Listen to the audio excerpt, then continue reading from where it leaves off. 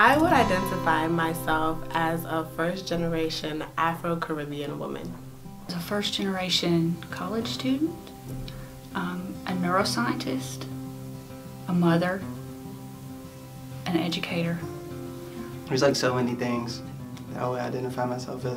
An artist, student. I really come an advocate for STEM for women, and so this is something I really want to continue to see progress. My experience as a first-gen college student, I'm not gonna lie, like it's been rough. It's really been rough. I was at a point in my life where I either wanted to go back into the workforce or to realize my dream of obtaining a college degree. Living close by, it was a no-brainer. I had a world-class university literally in my backyard. Crazy, to say the least. It's hard to go through it without anybody in your family really knowing what the process is like, but it's a learning experience, definitely.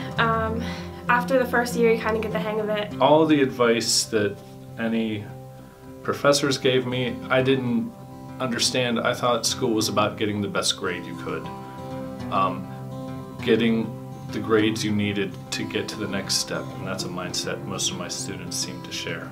Take advantage of every opportunity that the university has to offer. Definitely take the time to decide what you want to major in. Make sure you're doing it for you and not anyone else. So I would say, just don't beat yourself up if now you become mediocre. You just have to continue move forward and work, and then ask questions, find your way through the college. Yeah. Not be shy, and to kind of not be afraid to get involved on campus. And really, working on campus is such a great thing. So I would tell myself to apply to the IT department sooner.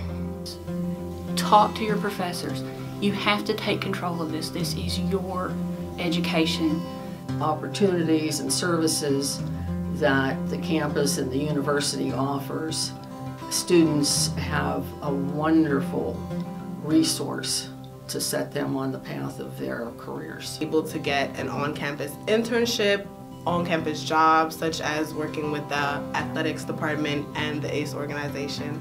Penn State Greater Allegheny has also provided me with scholarships and grants to further my educational. Definitely the scholarships and having like access to a lot of activities. Like I'm like really thankful to like be up here. Like I'm glad to be a part of the PSUGA family. Seriously, like I feel like I have family up here.